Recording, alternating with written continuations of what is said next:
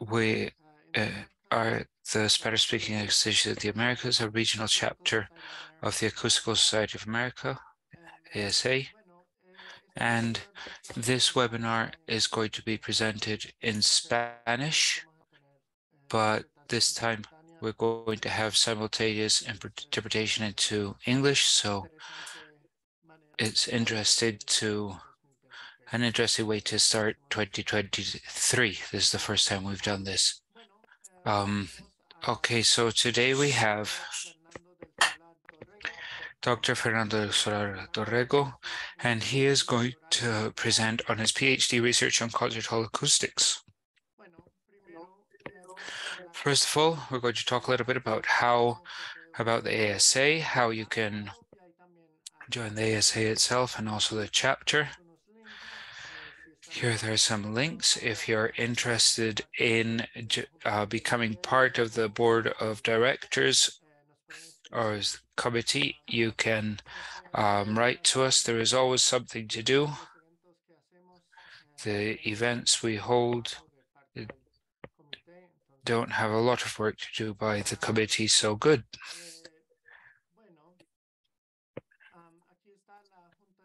Here's our board of our directors right now. We have our chair, who is Mariana Botero, the vice chair, who's Felipe Raymond. I'm the treasurer, Zach, the Italian. Secretary is Diego Suarez, Ana Jaravillo, and some members at large that you can see here. We are all greatly involved in holding these events, so you can follow us on several different social networks, or you could write to our email. Here, this QR code, you can find all these links and also registration links for the events, previous recordings, etc., etc. Our next meeting is on March 30th, and that will be Animal Bioacoustics by Laura Klepper. And if there are topics you would like to look at, or if you'd like to contribute any specific topics, write to us and we'll let you know. As I mentioned before, this webinar has simultaneous interpretation into English, so if you look at the bottom of your screen, you could choose the option to listen to it in English. And now I want to introduce Fernando Dorrego. He's a friend of mine for a number of years now, and we've worked on this committee. He was the inaugural chair of the committee, so he's contributed a lot to this chapter. We're very fortunate to have a researcher, a consultant with very great contributions to the industry as a whole. And thank you, Fernando, and I'll give you the floor.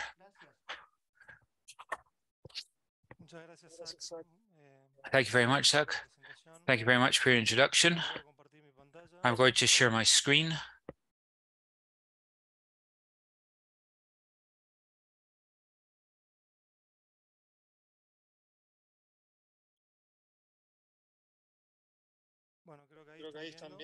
So I think you can see it there.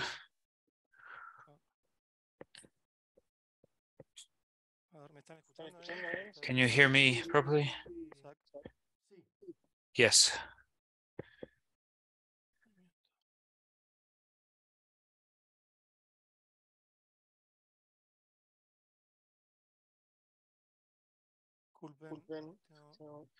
I'm sorry, Can you hear us? Yeah, Fernando, we can hear you. Yeah, okay. Okay, perfect. So I wanted to tell you a little bit about the research I've been doing over the past 5 years. It was PhD research for graduate program acoustics, Penn State University. I belonged to a research group called Sound Perception Room Acoustics Laboratory, and it's directed by my thesis director, Dr. Michel Vichon. This research group, we studied the interaction between the perception of sound, the different spaces where sound is generated. I want to make a clarification on what this presentation is going to be like. The presentation is based on three studies, three subjective studies, and the idea is the presentation is quite long, and I hope it's interesting. When each study ends, we will have a summary of the study, and if you have any questions that during the presentation of that study, I invite you to stop before we move to the next study, and I'll answer questions from the Q&A. So let's get started. Okay. Acoustic is a science that's located at the crossroads between other sciences. There's a book written by Frederick Hunt called Origins in Acoustics. Frederick Hunt was the thesis director for Leon Veronica at Harvard. And in that book, which is a history of acoustic since the Greeks to the time of Newton, more or less, and he didn't move forward because Frederick Hunt died before he finished the book, but that book says that acoustic is a science that feeds off many sciences, and the progress in acoustics a lot of times depends on progress made in other sciences, theory of signal systems, mechanics, and other sciences. Something very particular that happens in acoustic is that those of us that work in this can be very interested in very complex mathematical derivations, but we can also be excited and moved by the music that comes out of a good performer or orchestras. We also have a relationship with art, so we're not only scientists, we also have an artistic side. So the question is, can we design concert halls with acoustics that is agreeable and pleasurable for the listeners? Does acoustic of a room affect the enjoyment of music? Can we create a room that has a certain size, certain geometries, certain materials that will generate pleasure in the people who listen to concerts there? Obviously, with music that is properly played. That's an important part. But is there a link between these two things, between the geometry, the physical aspects of a room, and the enjoyment that that brings to the people that listen to a concert in that concert hall?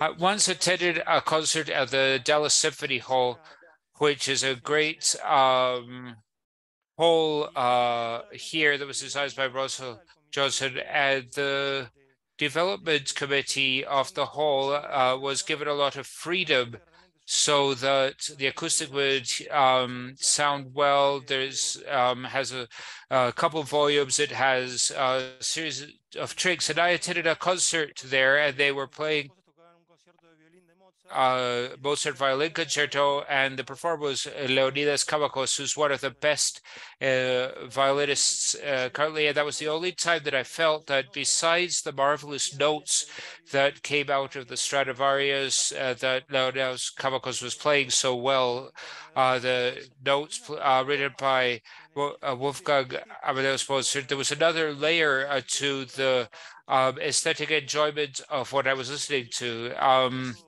And I go to concert halls, Colón Theater, but in that hall, I really felt something different. And there's a consultant who's a friend of mine in Argentina who gave me a definition of concert hall acoustics, which is the a taste we get in the mouth when we have a good wine.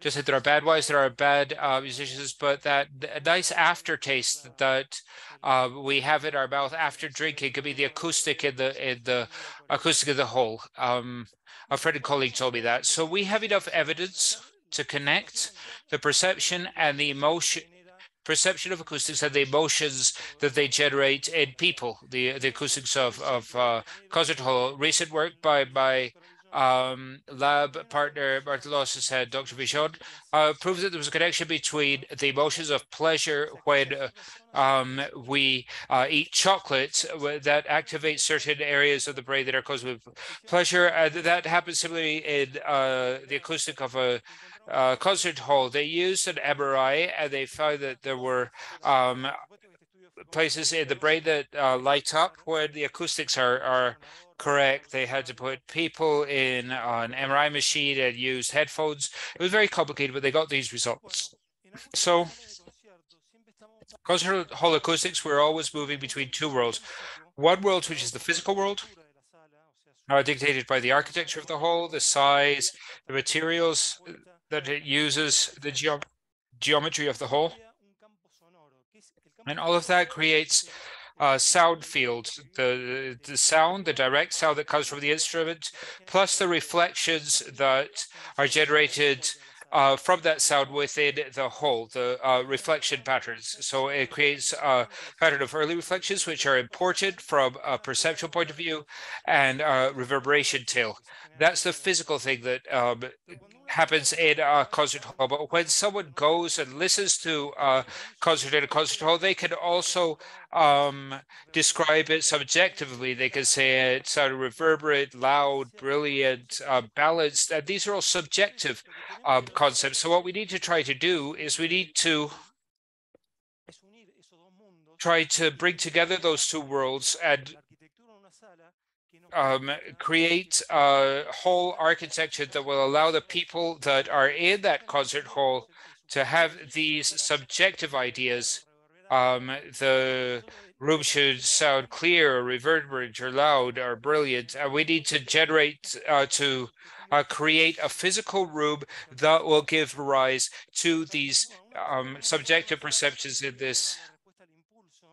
There's something we call impulse response, which is the response of the room to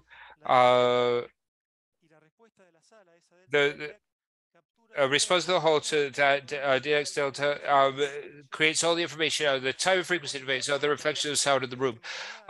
It's a linear system. The wave equation is a linear equation, so with certain limitations, we can assume that the whole is and one of these sources are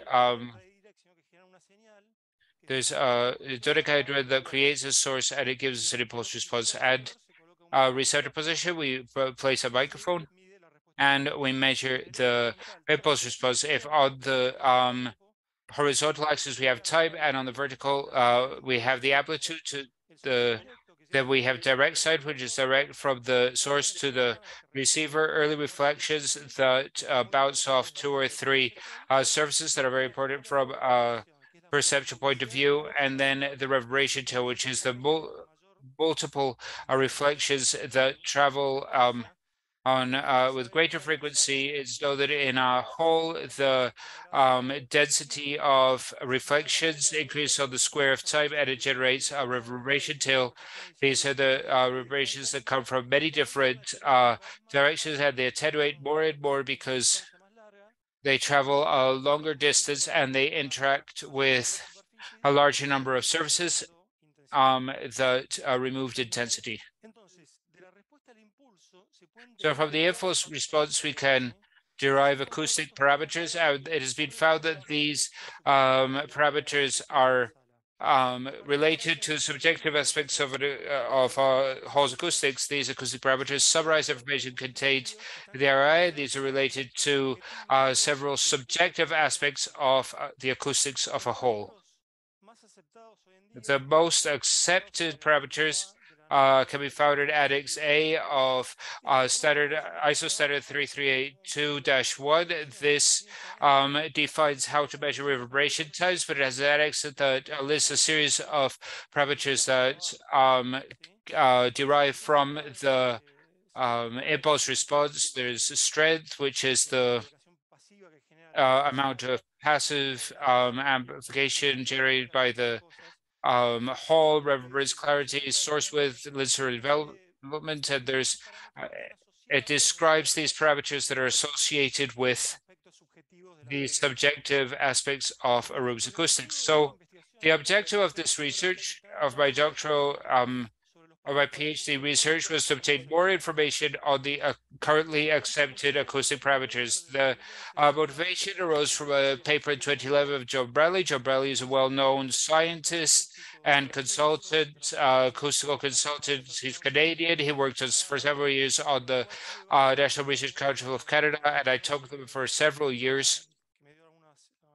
I asked him to give me some recommendations, including he suggested that I publish my paper in Acoustical Society of Paper and not another journal, but in a paper of 2011, Joe Bradley stated that the acoustical parameters that we have is not that we have to throw them into the garbage, is that they're informative and they are useful, but we need more information about those parameters to be able to complete all the range of knowledge that we could have regarding these more accepted parameters. So what do we need?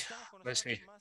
We need to understand the small differences. What are the just notable differences? What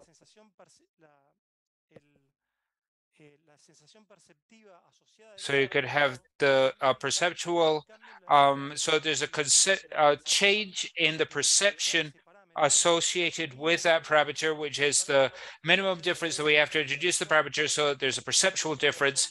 And those are the just notable differences that we need to know how we need to change the different octave bands of the different acoustical parameters to find these single number frequency averaging that are associated with that parameter. And finally, we need to know what are the preferred values, have more information about preferred values so that we can go to a concert hall and whether it's symphony music or chamber music, what are the preferred values for those parameters to be able to design a room of this type.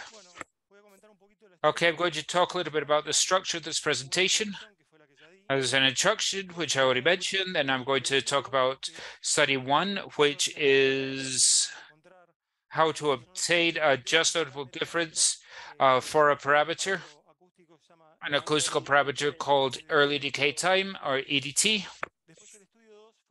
Then study two was find the single value frequency average measures, which are summaries or simplification of the octave band for the different parameters that best correlate to the subjective aspects. And these single value frequency average measures were found for EDT, the clarity index. And study three, which is a study which is still ongoing, we are still testing subjects, was to find the preferred values for acoustical parameters. The results of study three are not conclusive because we are still testing subjects because we don't have a sufficiently large sample size. At the end of study one, I'm going to try to answer different questions that arise, and then we can move on to study number two. Study one, as I mentioned, was trying to find a just notable distance for the early decay time. I'm going to give a little bit of context about the study, and let's try to understand what these just notable differences are. It's a concept deriving from psychophysics. Psychophysics is a science. The pioneers were Weber and what was the name of the other guy? Weber and no, I can't remember what the name of the other German scientist was who began this science. And what this science does is that it finds the relationship between parameters in the physical world, for example, the temperature of a wall or of a routed how people perceive those differences with their own senses. So the just notable difference is the minimum change that has to be introduced into an objective parameter that will create a change in the associated subjective aspect. So for example, I have an apple in my hand that weighs 200 grams. If I compare it with one that weighs 205 grams, the idea is to see whether a person can um, tell the difference. This is a statistical measurement, and it's the minimum change that we introduce into a physical magnitude, such as the weight of an apple, that can create change in the perception of the a person. So we have the real weight of an apple and how a person perceives the weight of that apple. So knowledge of the J&Ds of acoustic parameters is crucial during the design phase of a room because it allows us to know if a small change in the architecture, for example, the orientation of a reflector or a change in a material, will have an impact that can be perceived by the people that listen to a concert in that hall. If I were to change the position in on reflector to increase the clarity index, if that change isn't above that J and D, people will not perceive that. So it will make no sense to make that change. So this is a room that's under construction, and if I'm going to make a decision to change the geometry of a room, I need to know whether people are going to be able to notice that change. If I have a model, we have different geometry, but that the changes always have to make a change that is above that J and D. Historically, in the science in the science of room acoustics began at the end of the 19th century, and scientists found the relationship between a physical parameter of a room, which is early decay time, and the perception of reverberance of a room. So for many times, the reverberance times was the only parameter that exists to predict reverberance. But in more modern studies, it was found that there was a parameter called early decay time that has to do with the early decay curve that is better related to reverberance than the reverberation time. So EDT was originally proposed by V. Jordan in 1970, and it's determined as a time for decay of the first 10 decibels in the decay curve. That is then multiplied by 6 so that it can be comparable to reverberation time. So if in a room I generate uh,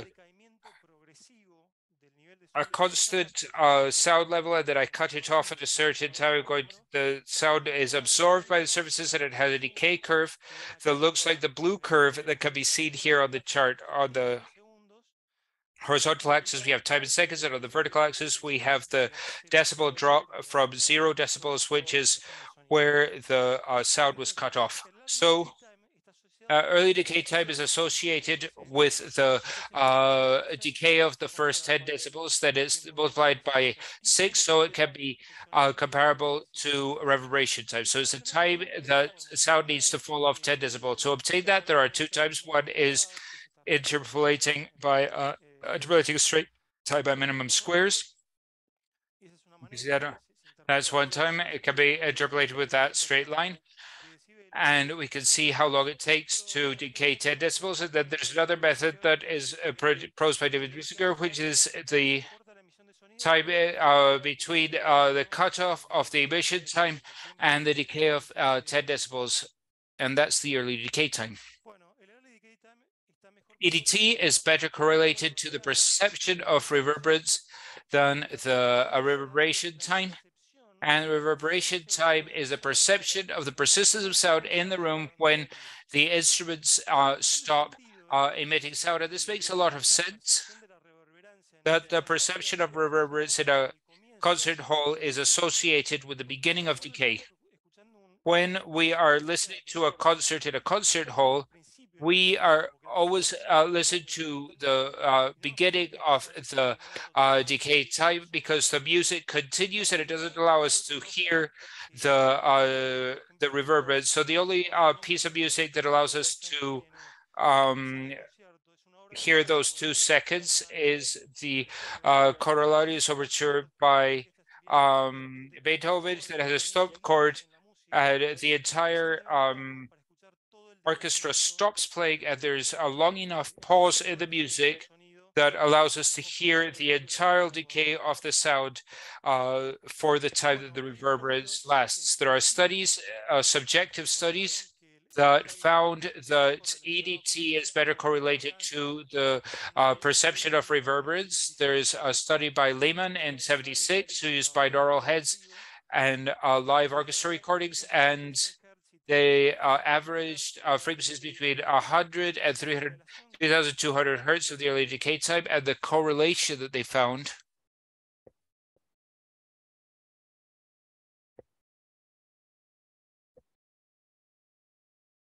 Okay, I seem to have lost his audio completely.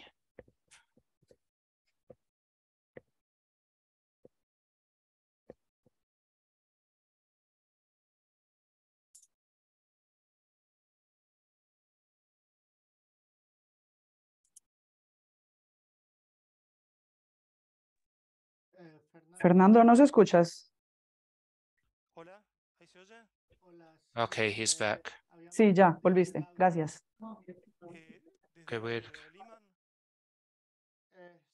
From Lehman, when you were just explaining early decay time was related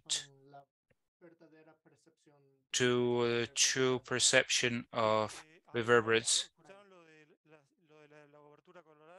You heard about the Corollaries Overture? Okay, so there are studies, subjective studies.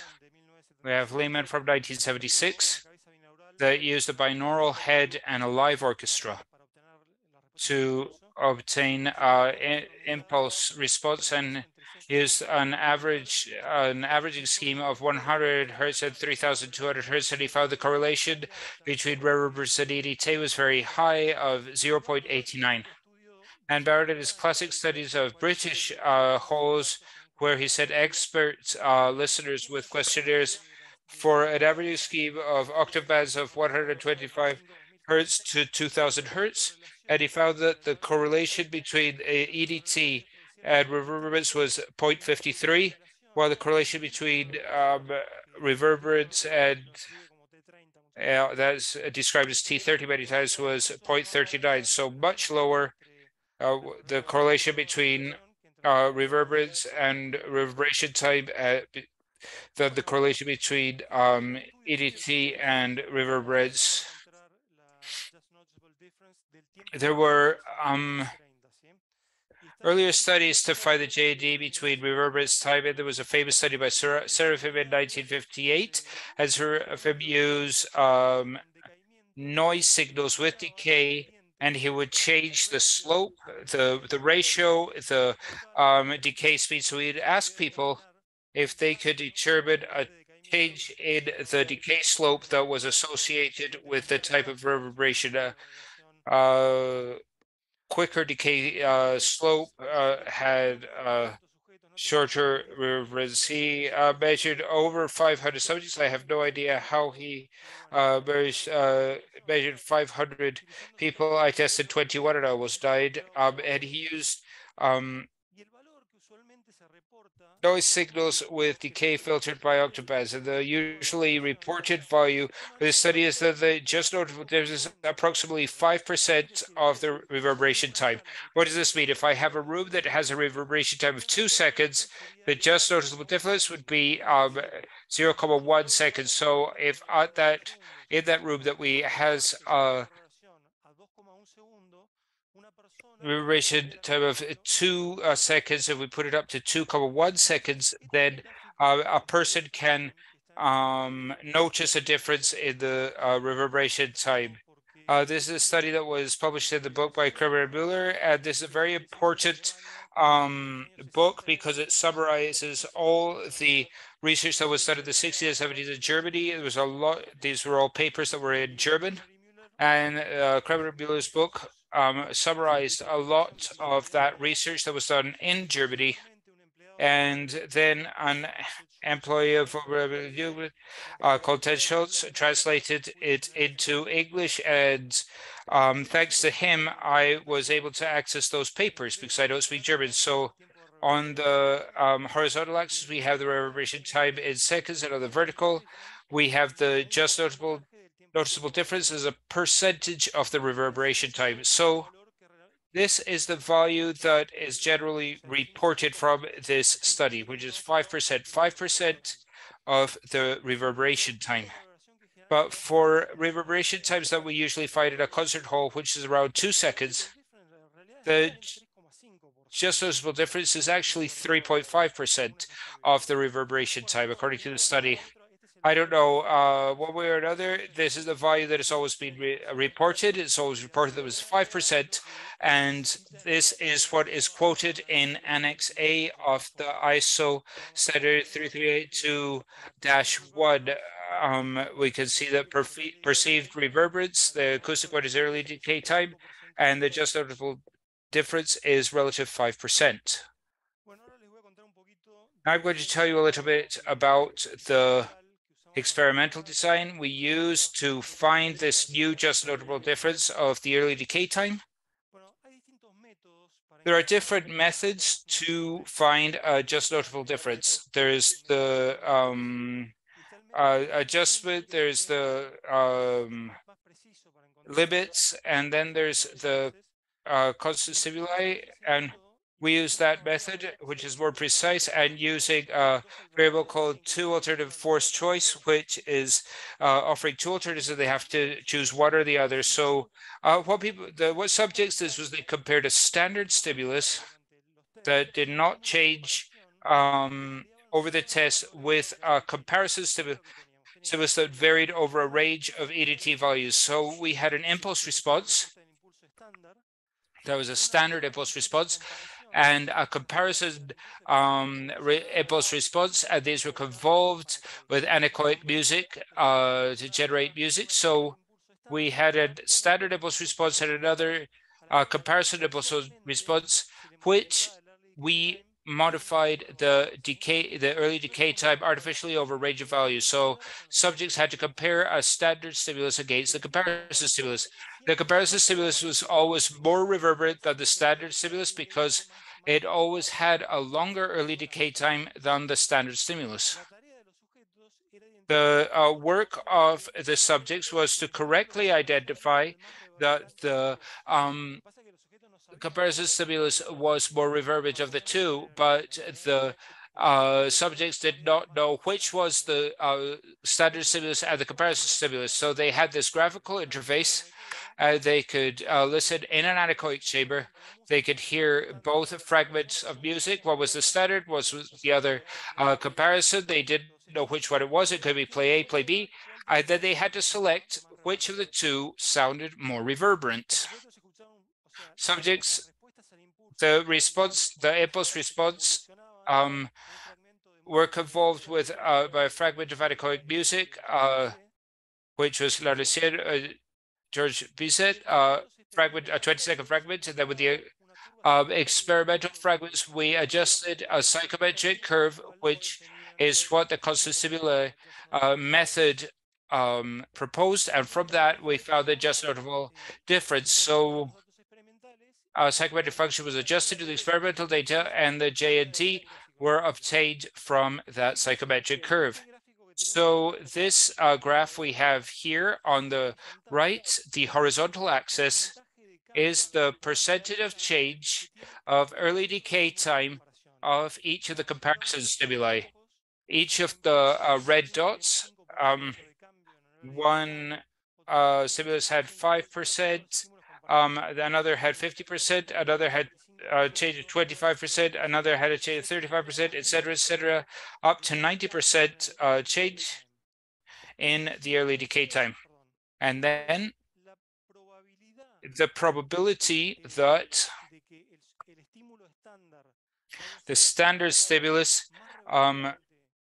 was more reverberant than the comparison stimulus is given for each value of the comparison stimulus is given by the number of answers where the subjects correctly identify the comparison stimulus as more reverberant over the number of times. So the probability was 0.6% with this 50% change in EDT.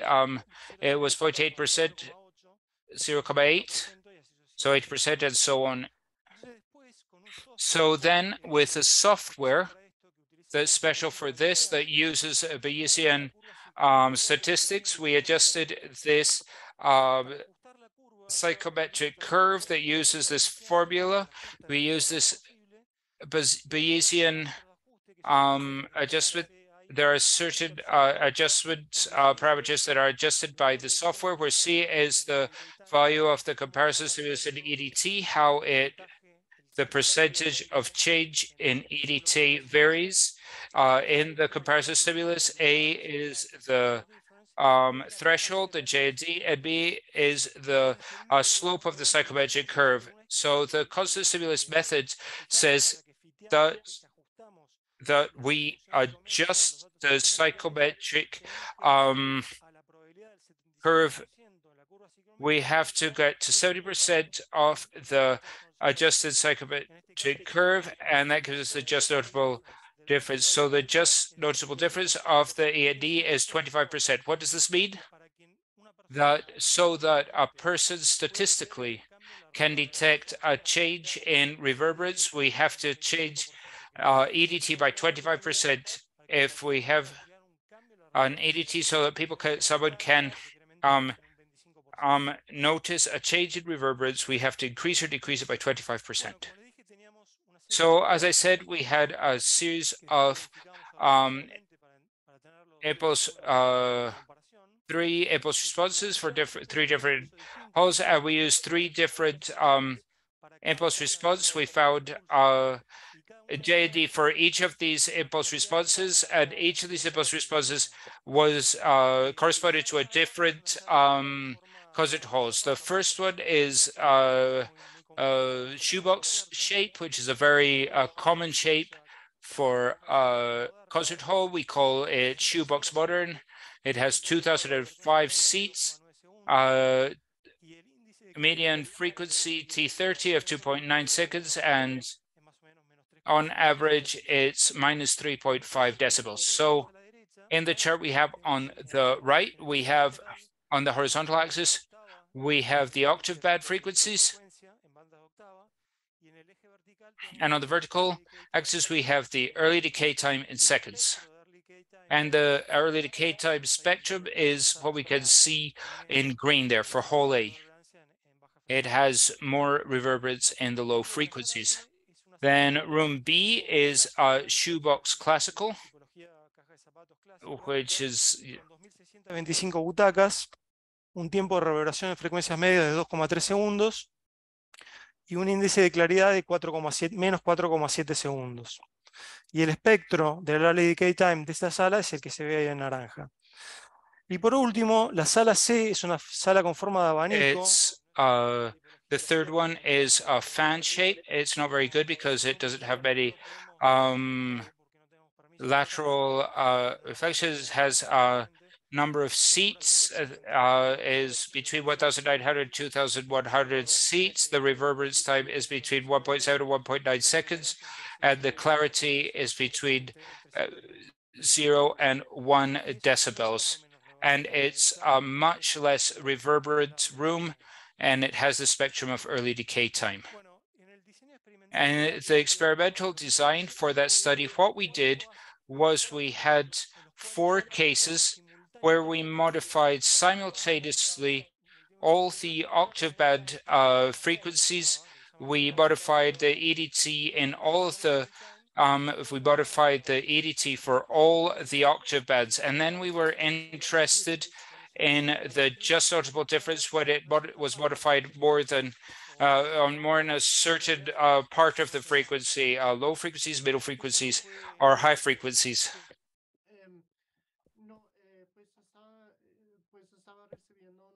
I was receiving some comments that maybe if you can do pauses or talk a little bit slower so that the interpretation can be easier.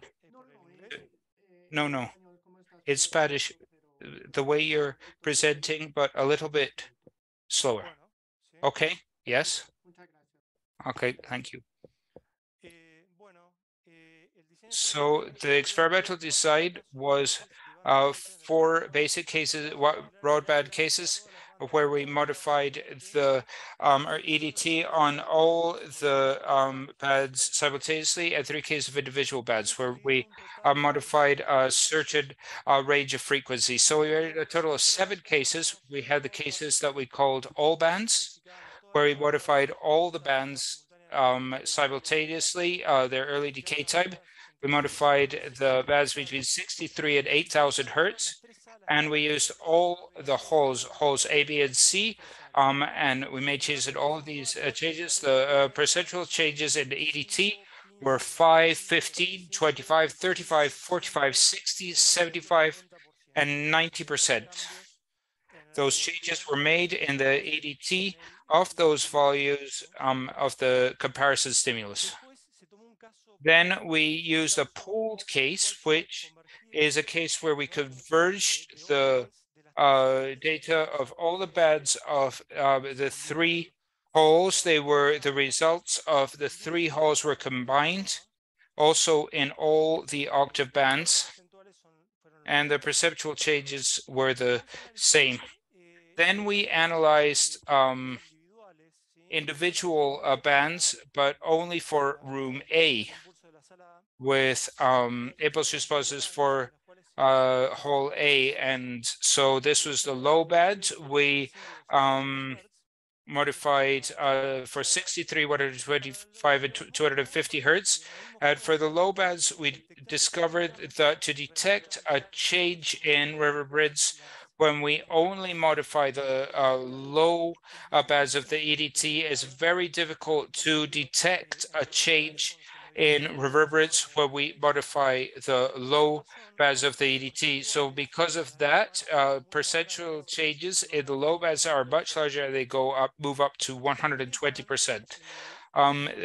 In mid bands, which are frequencies between 500 and 1000 hertz, we only made changes in hole A, and we moved to percentual changes of 5 to 90%, and then we modified the high bands, 2000, 4000, and 8000 hertz. And I want to tell you the spectral changes of the EDT of the signals that were percentual type. Here I have the case of room C, where we changed all the bands simultaneously.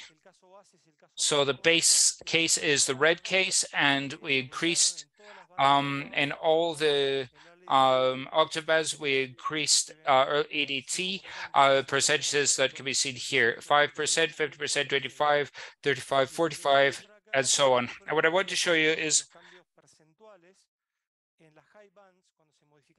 the percentual changes in the high bands when only the high bands were changed. In the case 7, room A, the base case is the red line, and these were the percentual changes in this case, in case 7, where only the high bands were modified. The oralizations of these stimuli were performed in the Auras Hall on the Penn State campus, and we used a third order ambisonic system. This is the Auras room, which is an anechoic chamber, which has a spherical loudspeaker array around the listening point. The anechoic chamber behaves as a free field up to 200 hertz. Below that, we start to get modal probes, and it's no longer anechoic in 1/3 octave bands. So there's a spherical arrangement around the listener. It has 30 speakers and 2 subs. And the physical sound field, the measured physical sound fields, because these impulse responses were measured in concert halls. We carried out measurement program in 21 different concert halls, and we used the Eigenmic, which is a third order sound field microphone that allows codifying the sound field of the concert hall in third order ambisonics. So we can reproduce very precisely within the Aurus rooms. So in using a tablet that my colleague Max O'Neill is using in the center of the room, you can, with one button, you can listen to the music as though you were in the Concertgebouw in Amsterdam or in the Boston Concert Hall. So you can press a button and hear the changes in the music. The reproduced sound field reproduces on a sweet spot in the Aurus room, which is about the size of a human head. So the results of the J&D of the early decay time, the results we obtained with 21 subjects, that was the sample size, showed that the J&D, the wideband J&D for the EDT is much higher than Seraphim's value. And the reasons that we believe why this happens is because Seraphim used interrupted noise as a signal. We used music that was being performed, and it's much more difficult. It's much more easier, sorry, to find changes in reverberates in cutoff noise with decay than in music that is being performed. It's much more difficult to notice those changes. So the J&D of the EDT that we measured is much higher than what Seraphim found. It's much more precise because what we listen to in a concert hall is music, not noise with decay. So in a hall, the J&D we found was 18% for room A. For room B, it was 13%, and for room C, it was 25%. This is always for broadband changes that modify all the bands, all the bands of the EDT simultaneously. And then finally, we pooled all the results, and this is the value that we can quote from our work, that the just notable difference for EDT and broadband is 80% change in early decay time. Now we also have an assumption that is possible that the J&D of the EDT is a constant number in seconds more than a percentage of the EDT. What we observed is that we multiplied the EDT of the middle frequencies by the J&D of each room. The number in seconds of time we found was similar for all three rooms. The three rooms have a very different J&D. One is 25%, one is 13%. But if we have the spectrum of the three rooms, spectrum of the EDT for all three rooms, where the black spectrum is for hall A, the green is for hall B, and the purple is for hall C. If we take the middle frequencies of the EDT of room A and we average them and we multiply them by the J&D we found, we get that multiplication is 0.44 seconds.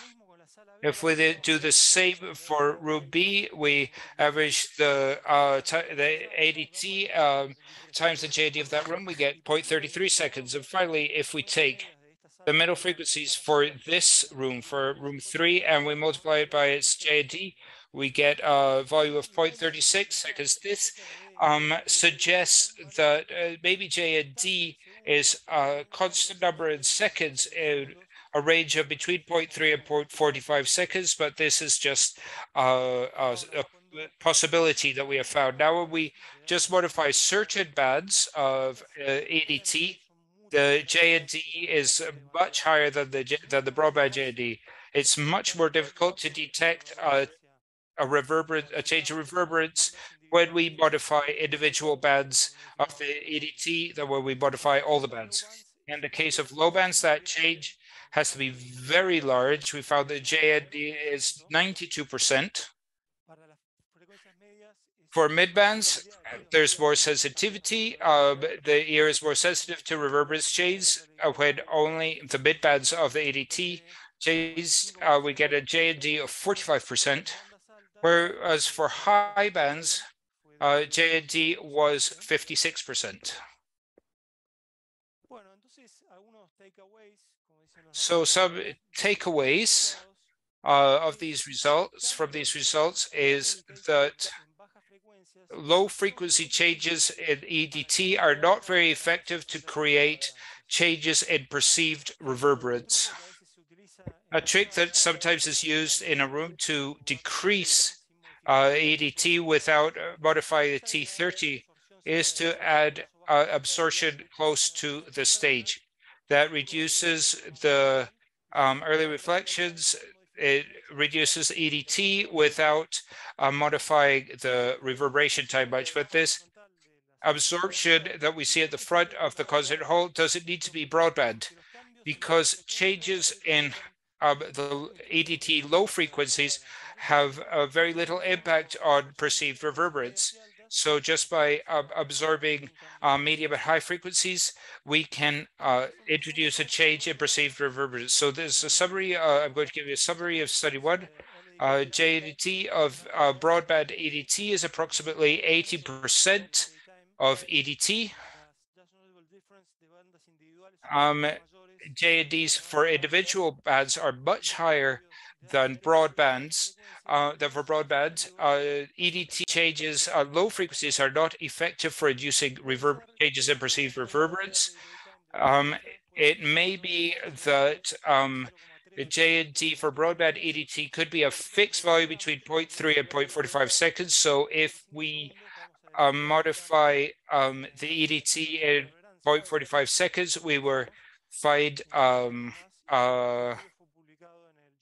change in perceived reverberance, and this study was published in the Journal of the Acoustical Society of America as proposed by John Bradley. I'm going to take a pause now, and I'm going to answer questions.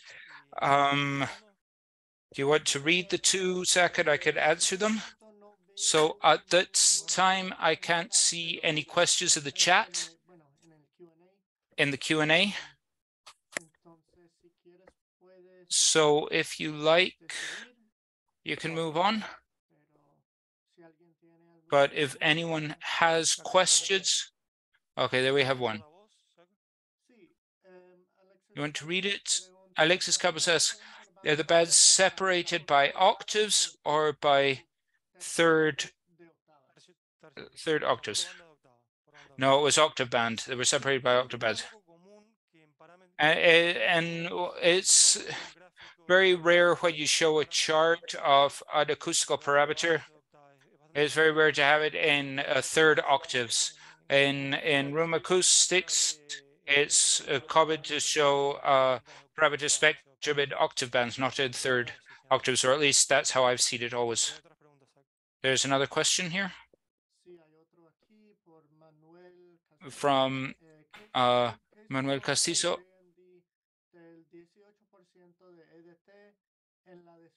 What is the meaning of a JD of 80% of EDT in the spatial dispersion of a room? Yes. Yes, that's what it says.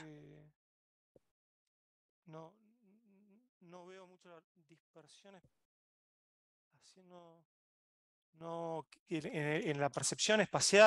the spatial perception and listener envelopment and apparent source width, the spatial. No, I can't understand the.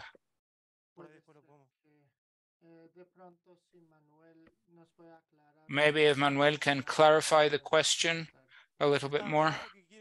Maybe what it would say is the variation, the effect of the early decay time on the room. How the different positions change. So yes, it's a good question.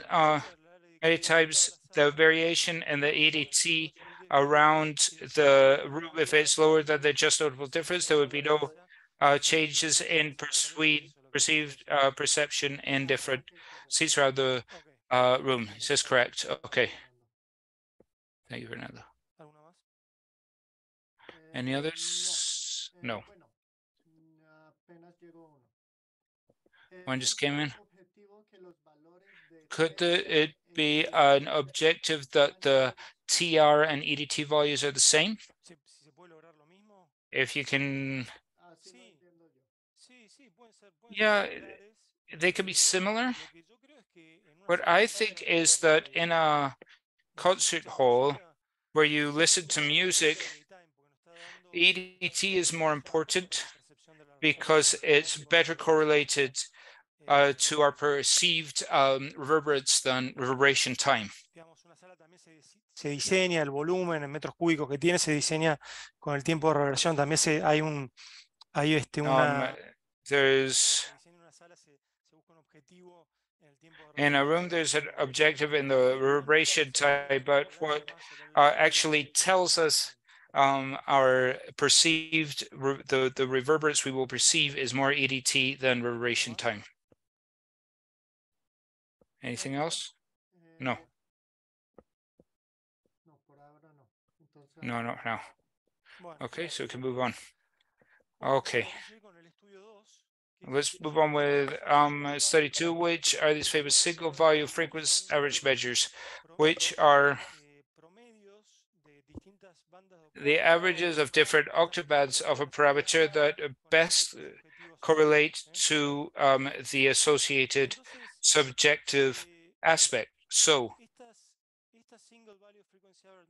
these single value frequency average measures should best correlated to the associated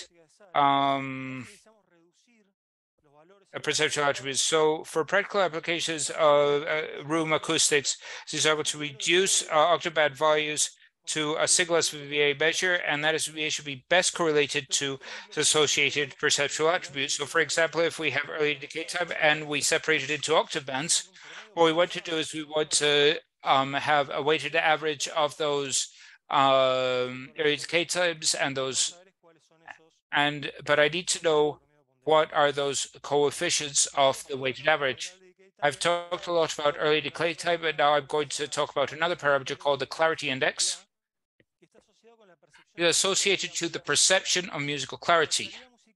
Musical clarity is defined, I got this definition for the group of Marshall Long, is the degree with which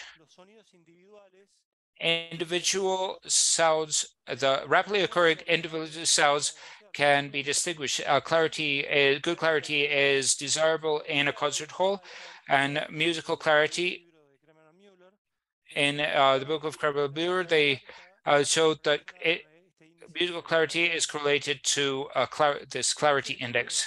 How is the clarity index defined? It's a quotient of 2 magnitudes in decibels. So the numerator of what's in the parentheses, there is the energy that is during the early part of the impulse response from 0 to 80 milliseconds, and the denominator is between 80 milliseconds and all the way to the end of the impulse response. If you integrate all of that, there will be values of energy, find the value in decibels, and what the clarity tells us is that if the clarity is negative in decibel, it means we have more energy in the reverberating tail than in the initial part. If it's positive, we have more energy in the early part of the impulse response. And a high level of the clarity index is associated to good clarity. Reverbers and clarity are opposing values. More clarity means less reverberance and vice versa. Recommendations in the literature to, when I studied the state of the art of this, to be able to obtain SVFA measures, they're based on the practical experience of acoustic consultants. The case of EDT and reverberance type, what they usually do is they average the octave bands of 500 or 1000 hertz. So if we're looking for EDT and RT, we average those octave bands. There's a common practice, but there's a lack of evidence that these averages represent changes of reverberance in broadband. If I average the entire frequency spectrum, I want to know whether these two bands are representative of the entire frequency band. So the purpose of the study two is to obtain SVM measures that are best correlated to their associated perceptual attributes. As I said, there's not much evidence that the average of octave bands of 500 hertz and 1000 hertz for EDT is a good predictor of reverberance. This procedure is described in the book of Baradic, concert halls and opera houses, and in the ISO standard 3382-1, and there's no unified criteria to average the different octave bands to predict musical clarity. Baradic proposed a measure called Clarity Index 3, where he averages the octave bands of 500 hertz, 1000 and 2000 hertz, and he justifies that the temporal discrimination of the human ear, the temporary discrimination of human ear below 500 hertz is very low. So that's why he justifies using these octave bands. And the ISO standard propose this averaging octave bands 500 hertz and 1000 hertz. So I'll tell you a little bit about the experimental design of my second study. And this study is made up of three parts, parts A, B, and C. Part A was to obtain these weighted averages, the SVFA measures for these two parameters, EDT and clarity index, that best correlate to their subjective aspects.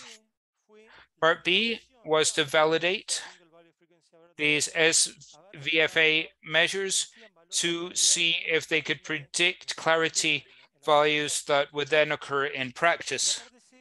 And part C was a correlation analysis for values of reverberance and clarity that we did. And we correlated different octave bands to see if there was a relationship between different octave bands and the octave bands for clarity index and decay type to the perceived values of clarity and reverberance. So what we did was we adjusted multiple regression formula to predict reverberance and perceived clarity. So the independent variables of these regression models are octave band pairs for EDT or clarity index. So this is a regression model that talks about reverberance. There are four independent variables, which are pairs of octave bands on as for each K type 63, 125 hertz, 250, 500 hertz, 102 hertz, and there's a term which is a constant term. For the clarity index, independent variables are octave band pairs for the clarity index. And the dependent variable, what these models predict is the predictive reverberance or clarity value. And it predicts on a scale of 0 to 100. So 0 would be zero reverberance and 100 would be enormous reverberance. So to obtain the data to feed into this regression model so that it will generate the coefficients of the regression model, the subjects values stimuli with changes that only occurred in a pair of octave bands at the same time. These stimuli were created via a computational modification. The impulse responses were taken and the EDT and the clarity index were modified per octave band pair related to base case. So these are the 9 stimuli that for early decay time that people listened to. There were 9 stimuli in total, always related. The changes are always related to a base case. Stimuli 1 is a stimuli where in the octave band pairs, no changes were made. And if there were no cases, no changes compared to the base case. So it was basically the base case again. And so the subjects were presented this, they were asked to judge reverberates on a scale of 0 to 100. Stimuli 2 is a case where ADT was increased by 90% on the octave band pairs 63 to 125. The other octave band pairs were not modified, and subjects were asked to evaluate the reverberance on a scale from 0 to 100. Stimuli 3, the octave band pair from 63 and 105 hertz were reduced 90%. The other stimuli have less changes in reverberates because remember that for ADT, in larger, in higher octave pairs, the just noticeable difference is lower than in lower frequencies. The same thing happened with a clarity index. Stimuli 1 is a stimulus where there were no changes in clarity, and subjects were asked to judge how much clarity that stimulus had. The same thing happened for stimulus 2. The clarity was increased by 8 decibels. The other bands were not touched, and so on and so forth. To calculate the results, to enter the results, the subjects used this graphical interested. All 9 stimuli were there, and they could play. They could judge clarity and reverberates in this case from values from 0 to 100. They would listen to stimulus A. They didn't know which stimulus it was. They just listened to the music, and they rated reverberance from 0 to 100 and how much they believed it was reverberance, and then they listened to stimulus B and compared it, etc., etc. So I'm going to show you some of the results that we got from the regression model we used. So the regression models we obtained for study 2, part A, with a sample of 24 subjects. For reverberance, we found this regression model. Here we have the coefficients that are already replaced in the formula.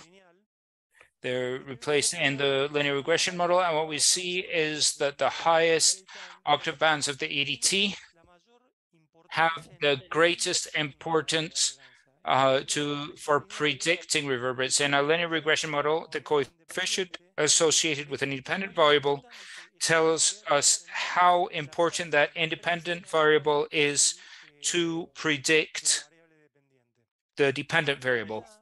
For clarity, we also found that the high frequencies are the most important predictors of clarity. The octave base pair of 4 to 8 kilohertz are the most important for predicting clarity. So we said that study 2 had parts A, B, and C, and part B, we tried to validate these regression models to see if they were actually predicting clarity and reverberance. And for that, 7 stimuli from 7 different rooms were chosen, and we asked the subjects to rate those 7 stimuli in terms of reverberations and clarity scale from 0 to 100. So the models obtained in part A and the octave band values for ADT and C80 for these 7 holes were substituted into those regression models, and those regression models gave us predictions for reverberates and clarity for those 7 holes. And then we compared predicted values against the independently rated values for those 7 holes. So and these are the results. This is for reverberance. On the horizontal axis, we have the independent valuations. The horizontal axis shows us the values assigned by the subjects on a scale of 0 to 100 for the different holes, and on the vertical axis we have the predicted values of reverbers. Values close to the diagonal indicate good predictions. If we're close to the diagonal, it means that there's a good correlation between the prediction and the measured value. For clarity, it's the same. It's the same chart. If values are close to the diagonal, it's good. Hole G is a bit of an outlier. The prediction wasn't that good there, but in general, the regression formula was able to predict the reverberates and clarity values very well. And part C, with those 7 holes that had been rated on reverberates and clarity, the octave bands for those holes were also correlated to reverberates and clarity values. So what we did was correlated the different octabands for EDT and C80 for those rooms with their reverberates and clarity values. Correlation shows the linear match between the values. Correlation doesn't imply causality, because I could also say that when plants grow, increase visible rain, because plants could also grow because I gave them more nutrition, not just because it rained more. So what was the idea of this? That I have an additional check of the regression values. So these are the correlations that were found between the different pairs of octabands for EDT and the reverberates values. What we found is that medium and high frequencies of EDT have a high correlation with perceived reverberance. And curiously, Beranic's recommendation of averaging 500 and 1000 hertz showed the highest correlation with reverberance, with a correlation of 0.637. For clarity, it was found that there's a very high correlation between the highest frequencies of the clarity index and clarity. It's a very new result, and we're very happy because it gives us an idea that the highest frequency in the clarity index have the greatest impact on perceived clarity in a concert hall. However, Beranic's recommendation C83 doesn't show a very high correlation with clarity, only a correlation of 0.53. I'm going to summarize study number 2. We generated 2 regression models to predict reverberates and clarity based on the values of octabands of EDT and C80. So I give these 2 regression models the values, octave band values for EDT and C80, and they can predict reverberance value. The values predicted by the regression models were similar. They were quite close to the diagonal line.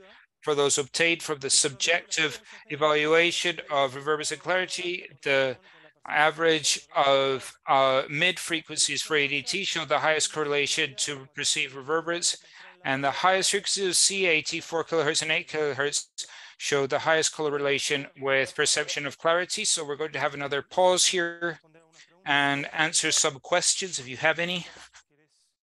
Zach, do you want to read and we have one question, but it's for the previous part. And it came in after you'd already started the second part. That's the value, the JD value of 5% that's proposed by the ISO standard. Is that very demanding then? Yes, for me it is. For me, it's very hard to detect a change in reverberance that's not higher than 18-20%. 5%, I remember that, especially when we're listening to music. I remember when they did the renewal of the acoustic hall of Teatro Colón. They showed that they had, the engineers showed that they had that matched precisely what was historically taken as a J and D for EDT. But for me, it's very difficult. It's very difficult to get to that level. It has to be a much larger change to be able to have a change in reverberance. Very interesting, Fernando. And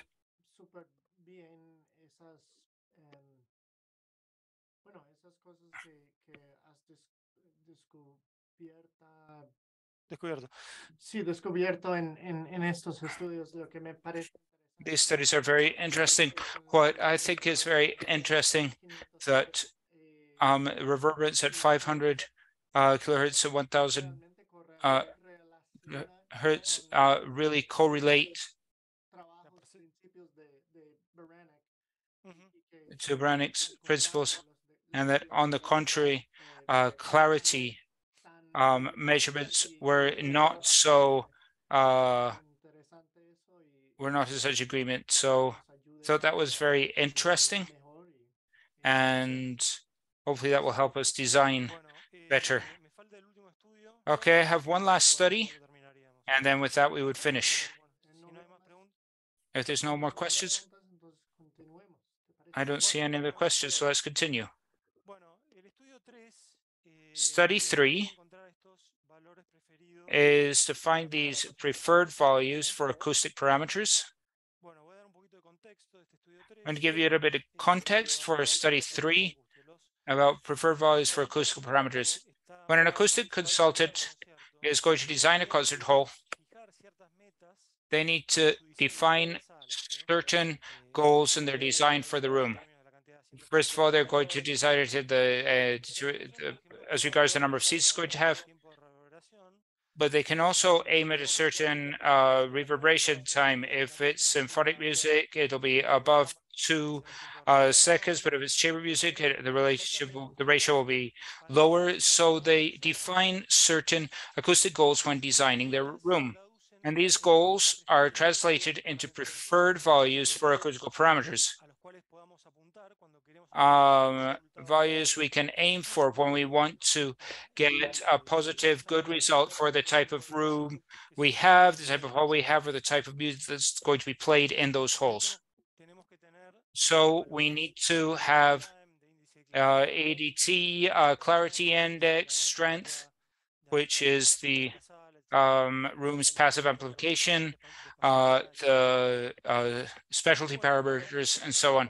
So most of the preferred values of acoustic parameters we have today are based on the practical experience of acoustic consultants. Brannick proposed several preferred values. This is in his book, the scat of his books, and he says that for symphonic repertoire with over 1,400 seats, RT and when full should be between 1.8 and 2.1. And seconds, it says average 0.5 to 1 kilohertz, 2.2 to 2.6 for ADT. Here we have the clarity index 3.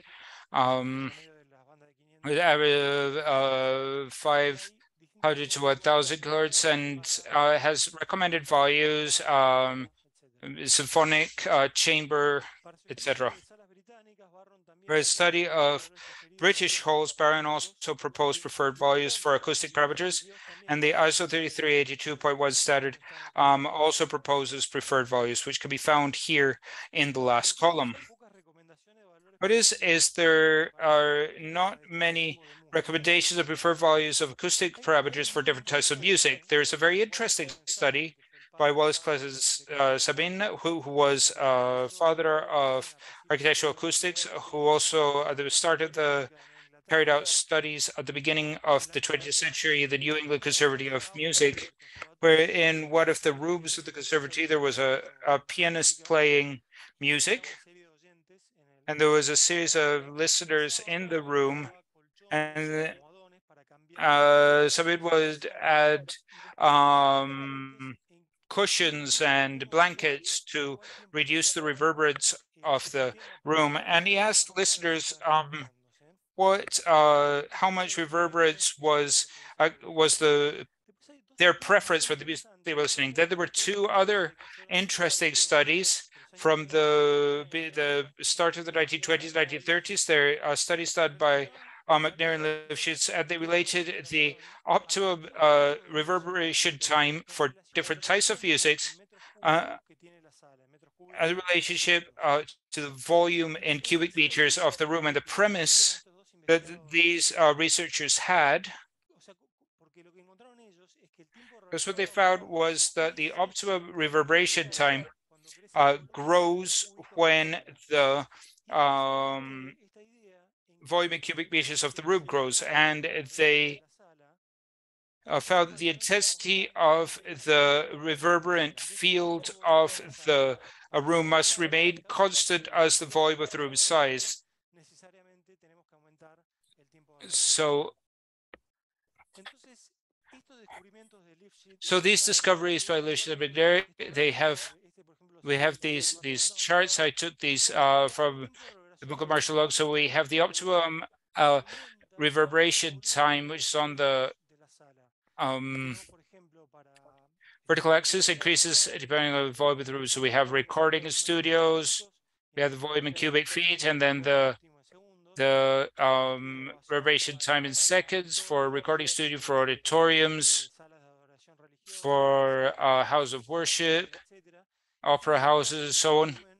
But as the volume of the room increases, the recommended reverberation time also increases. There are very few studies of preferred values of acoustic parameters that have been formed since then. So I'm going too quickly. So I'm going to explain a little bit about the experimental design of this study that tried to find preferred values for different acoustical parameters.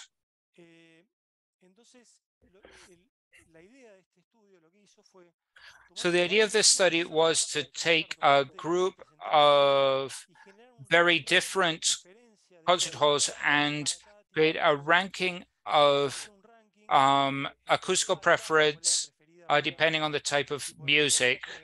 Have a ranking of these halls depending on the type of music they were preferred for in terms of acoustic preference. I prefer this acoustic over and above this other type of acoustic. So the preferred halls, the acoustic values of those preferred halls are the preferred values for this type of music, because if a hall was preferred for that type of music, then that means that that hall has the values that we want to have, the acoustic parameters we desire to have for that type of music. Preferred values were obtained for different styles of music. We used music from Baroque period by Handel, music from classicism, a piece by Mozart, and music by my favorite romantic composer, Felix Mendelssohn. So in the Sound Perceptions Room Acoustics Laboratory,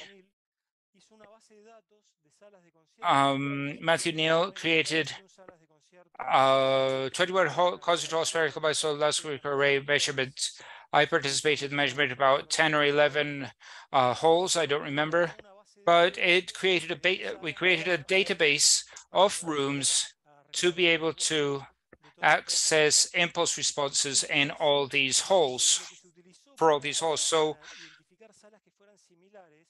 to identify similar concert holes, we use the method k-means, cluster analysis methods, and these methods are very popular because of data mining. And so this method works as follows. We have selection variables, which in this case were mid frequencies for EDT, the rooms, clarity index 3 because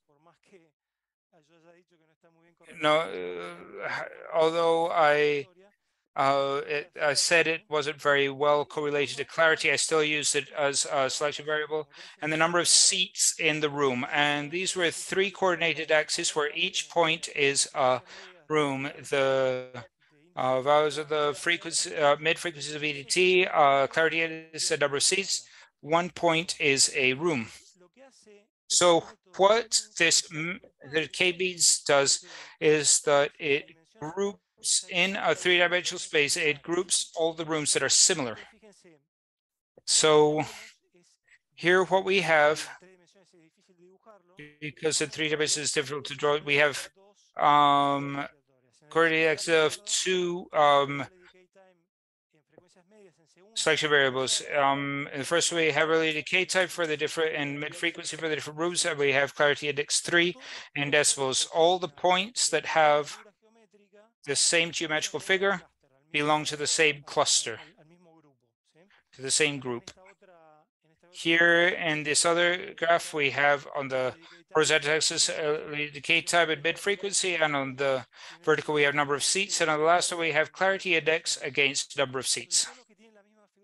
So everything that has the same geometrical figure belongs to the same cluster. They don't have to necessarily have to have the same number of members. And then from each cluster, we choose one which is representative, which are the ones that are in color. So from each cluster, we take the most representative one, and those are the rooms that we use to carry out our preference ranking.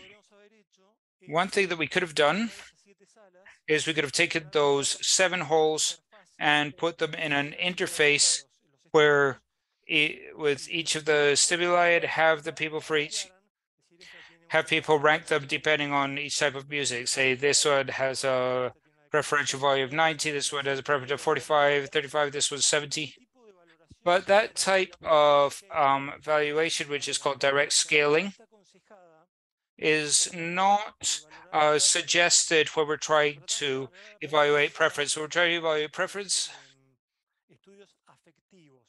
we should use affective studies where people integrate their all their perceptions so that they can offer a general perspective, a general appreciation of a product. It could be marmalade, it could be toast, it could be whatever you like. So they should use all their senses to evaluate how much they prefer a product or a concert hall in our case. So for this type of evaluations, we don't suggest using direct scaling. We suggest using different methods, including paired comparisons. So for each style of music, subjects will listen to pairs of rooms. And then they would select which of the 2 rooms they preferred. Do I prefer this one or do I prefer this one?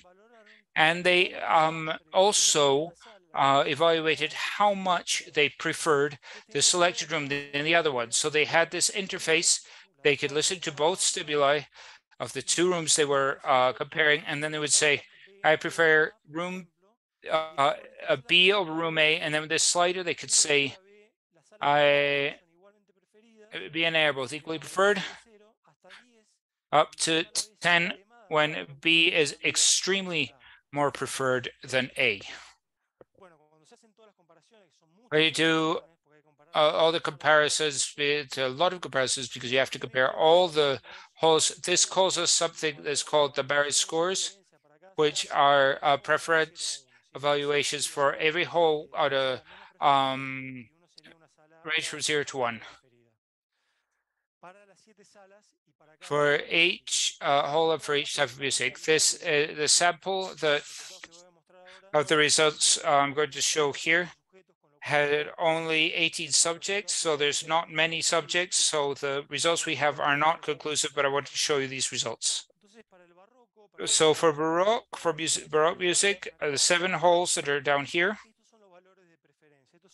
these are the preferential values. These are box plots, which are a way to chart, which show the standard deviation. We can see that room F is most preferred for Baroque, but there's not a lot of clarity.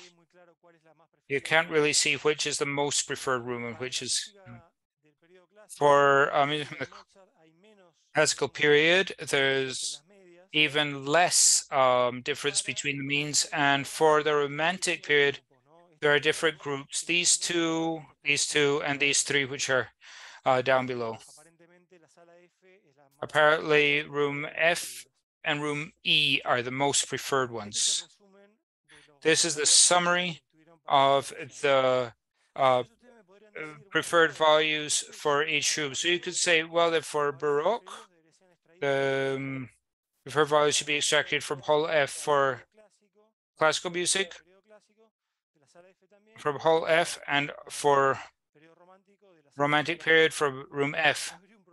So here there will be a problem because the room F was most chosen for all the rooms but that's to be expected because of a very small sample. But the problem is that we can't use the information used here because in statistics, we aren't so interested in what happens in a sample, but what we're more interested in what happens to the population. Because we just have a sample of 18 people who took the test. But what we want to do is we want to infer what's happening in the population of all the potential subjects that could have taken this test.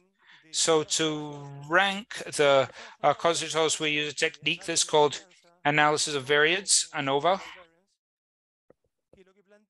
And what the analysis of variance proposes a null hypothesis where the means of preference of all the holes throughout the population, all the means are exactly the same.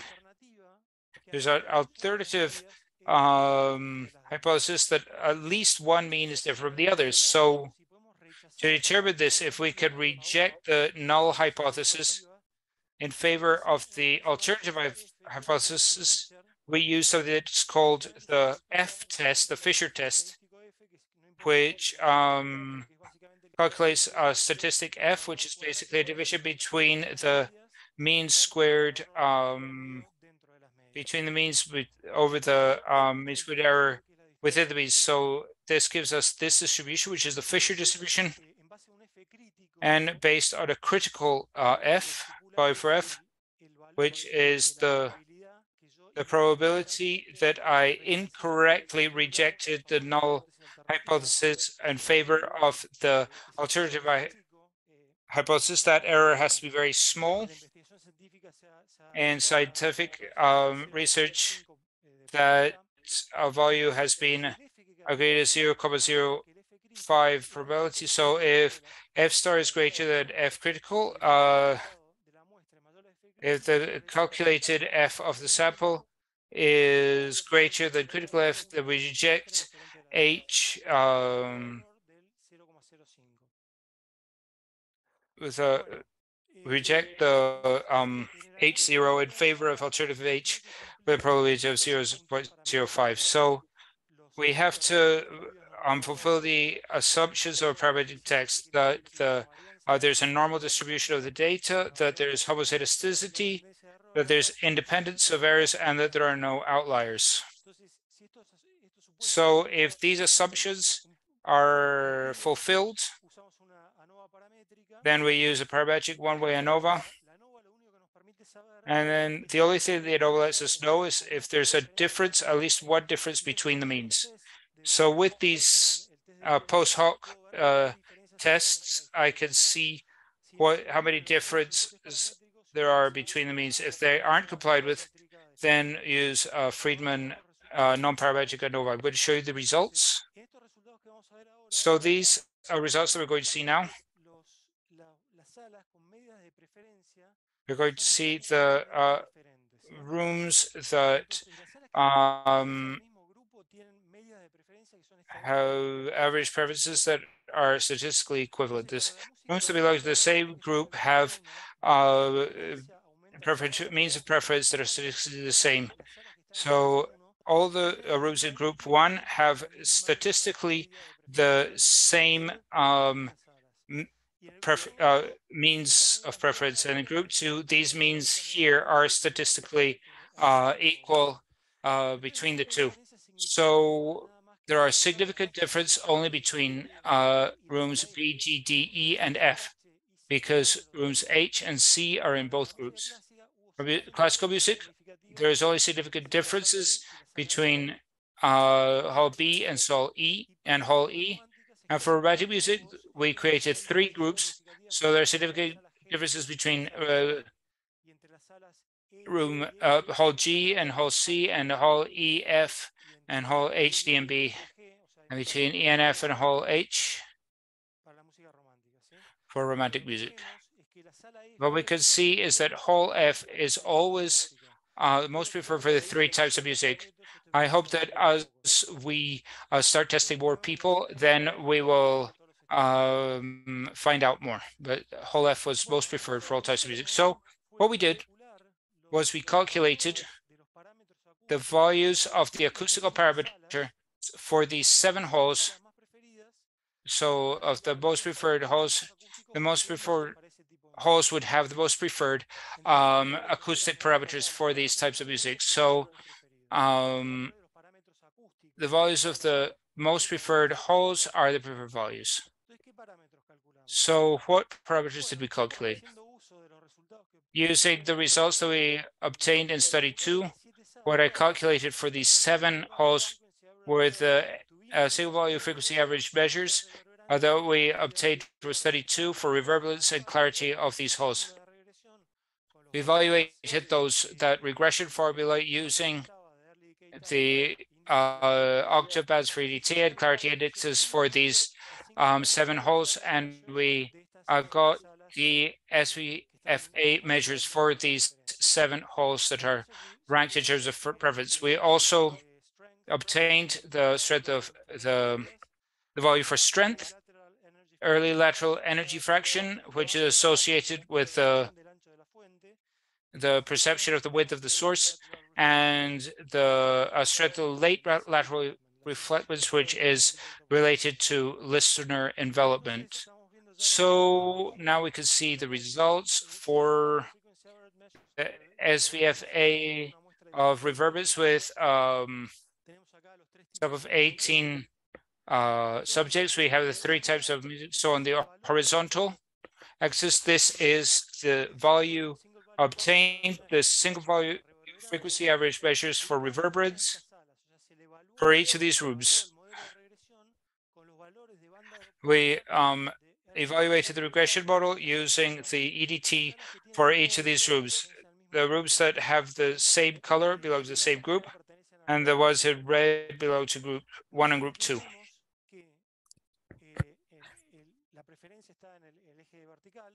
So the preference of the vertical axis, what we can see is that Hall F, as the most preferred one, determines that the preferred value for Baroque music for this acoustical parameter, the single frequency average is 40.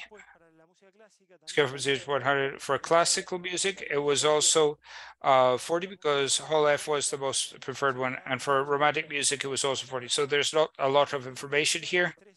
And for the 3 types of music, the preferred value for the SVFA measure for reverberance is 44 on a scale of 0 to 100. So I could design a room using this regression formula, aiming at a value of 44. The SVFA of clarity for Baroque and classical and romantic music Since Hall F is always the most preferred one, the values are the same for the three types of music, which is around 60. SVFA for clarity is around 60. If I wanted to build a good concert hall, I should aim for a value of 60 in this SVFA. And then for strength, also because Hall F and Hall E are preferred, these are between 7 and 8 decibels. These are the preferred values for this parameter. And early lateral energy fraction, the preferred value is around 0.6.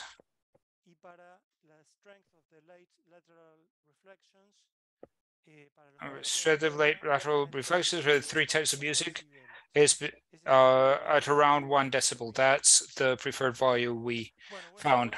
So I'm going to summarize it very quickly. Thank you for sticking around until this time. Thank you very much for your patience.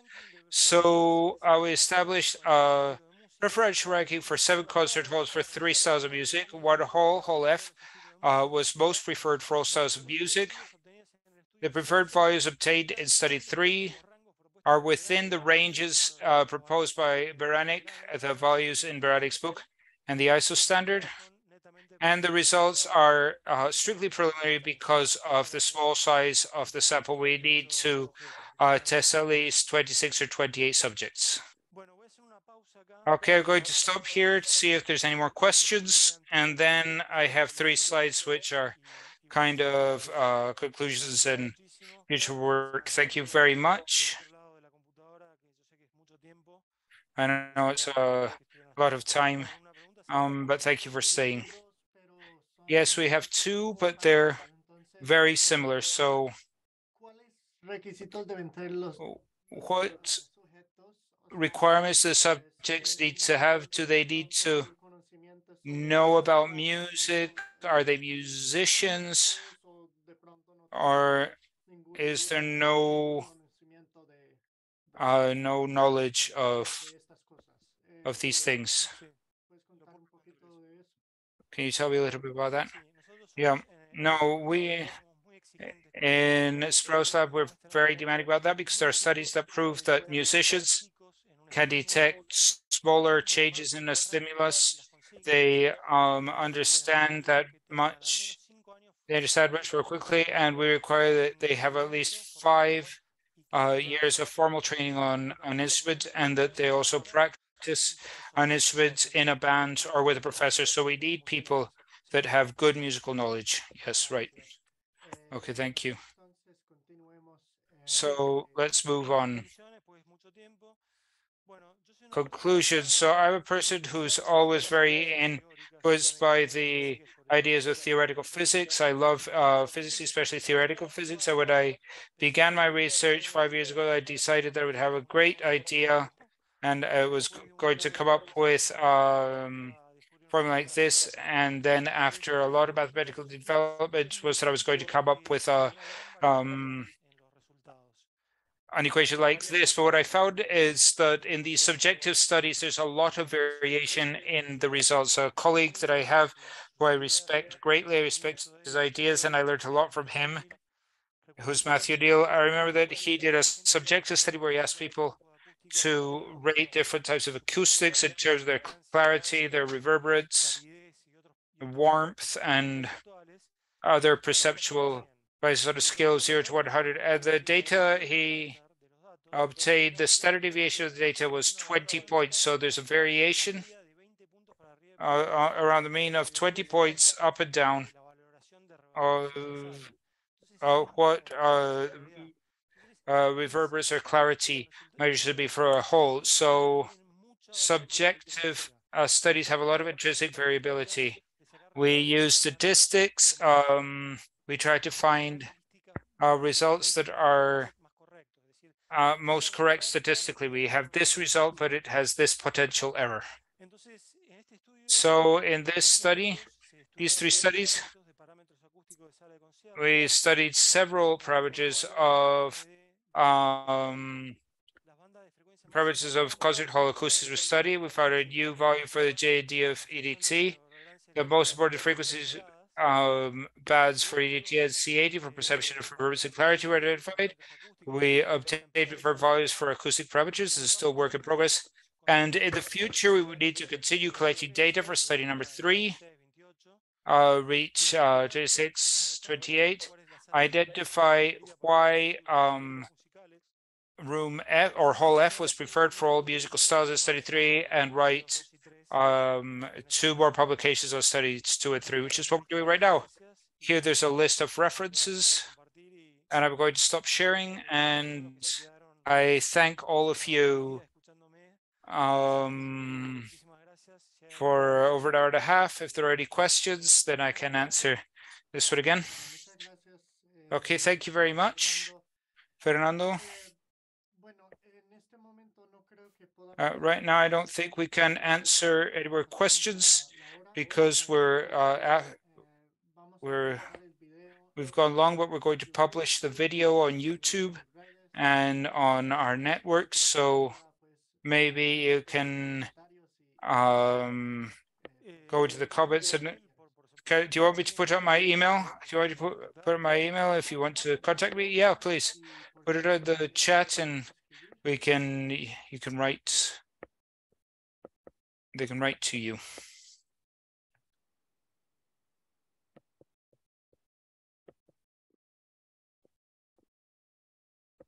Fernando@patagonacoustics.com.